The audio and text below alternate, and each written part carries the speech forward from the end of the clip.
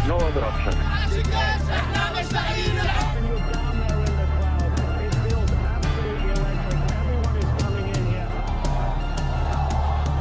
The forced resignation of Mubarak is good news.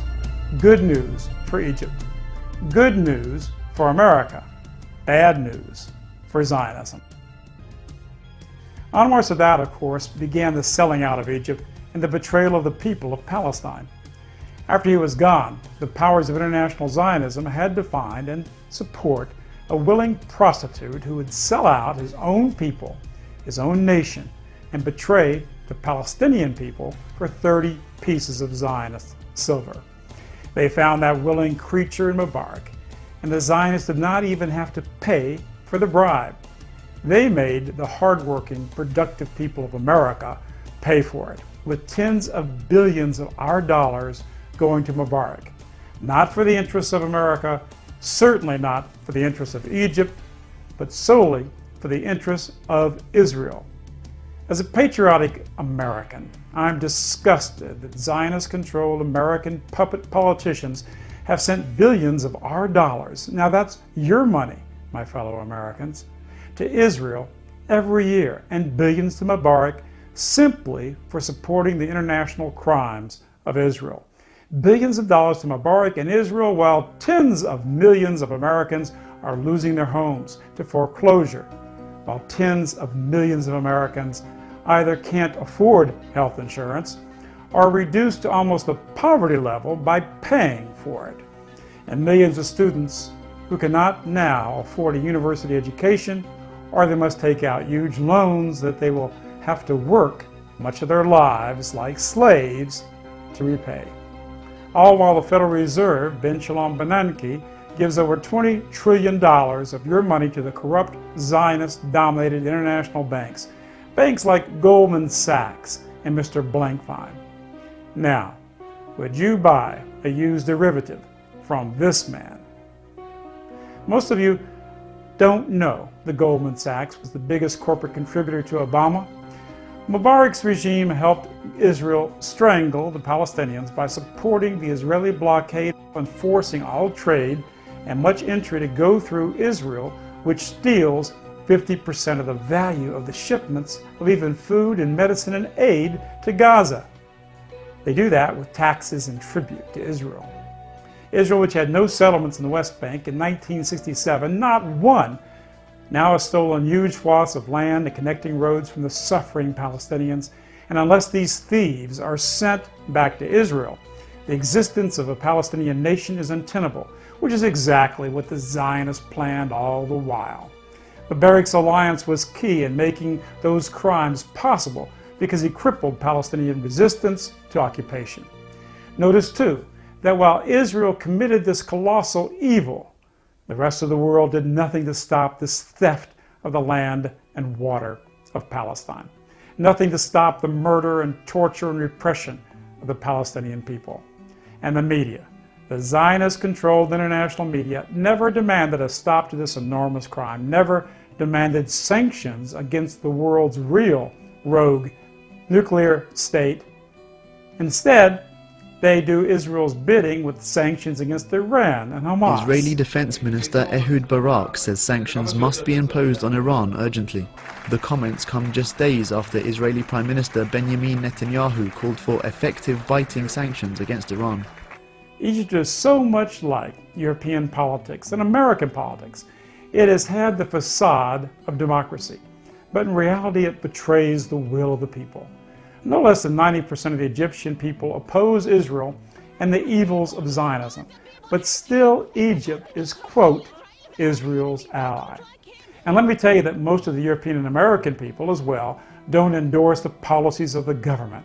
For instance, the vast majority of every nation from the UK to France to Italy, Spain, Russia, Germany, over to the United States, Canada, and New Zealand and Australia, they are absolutely opposed to the insane wars for Israel in Iraq and Afghanistan. The vast majority of every European-descended nation is also opposed to massive immigration into our countries. But still, these policies go on with catastrophic consequences for our heritage, our culture, even our existence as a people. in our own nations.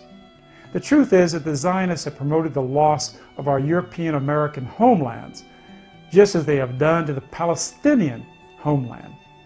The Zionists have always evoked a divide and conquer strategy, and that's why they bribed Mubarak. And the fact is that the Zionists are at the root of the evils of globalism just as much as they have facilitated the evils of Mubarak. For it is their media empire in Hollywood and New York and London and Paris that poisons the world. But the time is coming when the political prostitutes in Washington and London and Paris will fall just as Mubarak fell. Egypt must inspire all of us. Like the people of Egypt, the day is fast approaching when millions of our people will take to the streets, not willing to take this abuse anymore. Egypt shows the way to revolution these days, real revolution, without bombs or violence, because when the people stand up en masse, no government can stand against them. The revolutions in Eastern Europe prove that, and so does Egypt. What enabled this revolution? Let's make it clear. It was not the Zionist-controlled centralized media. In fact, the globalist media overwhelmingly supported the evil Mubarak regime. What freed Egypt from this tyrant was the technology of the transistor and the silicon chip of Dr. Shockley. It was the freedom of the internet, which bypasses the controlled media bosses and enables true free speech on these questions. CNN and BBC and NBC have treated Mubarak with respect and honor during all these years that he tortured, murdered, killed, and repressed. They praised him while he personally stole tens of billions of dollars from his own people, with a knowing approval of the American political puppets of Israel, just so that Israel would have this Arab ally.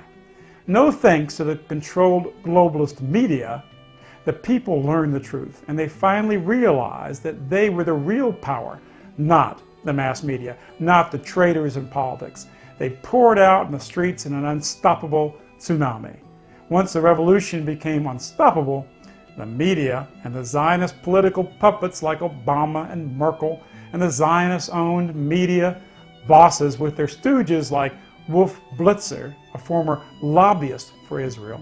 And the fact is, you are an agent of Zionism. You work for AIPAC, the lobby in this country that controls Israeli policy. I'm going to read to you what Mahmoud Ahmadinejad television. has said. You're an Israeli agent. All right, I'm going to read to you what... Pretended that they were on the side of the revolution, on the side of the people. In fact, for years they have supported the evils of the Mubarak regime, and all for only one purpose: to serve their Zionist masters.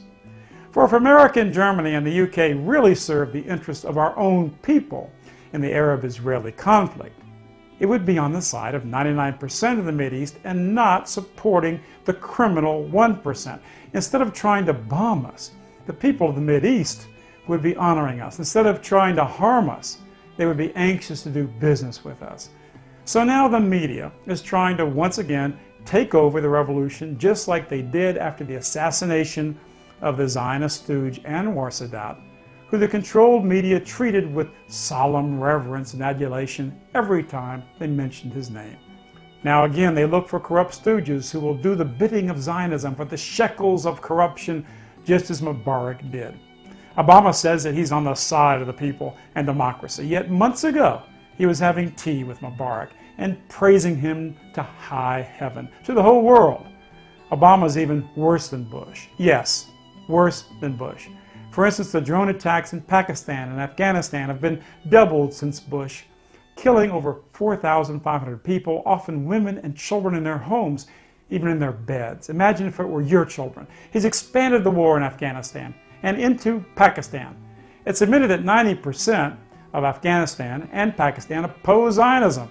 So Obama really doesn't want democracy and the will of the people in those countries, and that's why we're in Iraq and Afghanistan, to suppress the will of the people, to make them serve the interests of Israel, and our people pay the price of the Zionist control. People of Egypt, people of the world, don't be fooled by CNN and the BBC fake celebrations over the fall of Mubarak. They long supported his crimes, and they are simply now trying to seduce and corrupt the people of Egypt and the new leaders of Egypt. and repeat the same process again. Eternal vigilance is the price of freedom. But this time, we have the internet, we have email, and SMS, and cell phones, and video, and electronic print media that can travel the world in seconds at light speed to tens of millions of people. This time, we have our own media, and the truth can and will get out to the people. To hell with Mubarak and all the Zionist running dogs. Wherever they are criminals supporting the criminal terrorist state of Israel. Up with the people of Egypt, and up with the real principles of democracy across the Middle East, and also with real democracy for the European and the American people. We will no longer submit to rule by the Zionist elitist globalists, the Zionist-controlled Federal Reserve, World Bank, and International Monetary Fund, and the Zionist-dominated media. Even though the media conglomerates hate it, we now have our own media today, and the truth will be known to the whole world. This video is an example of the incredible power of that truth. Help it reach everyone in the world who can still think for themselves. God bless you all.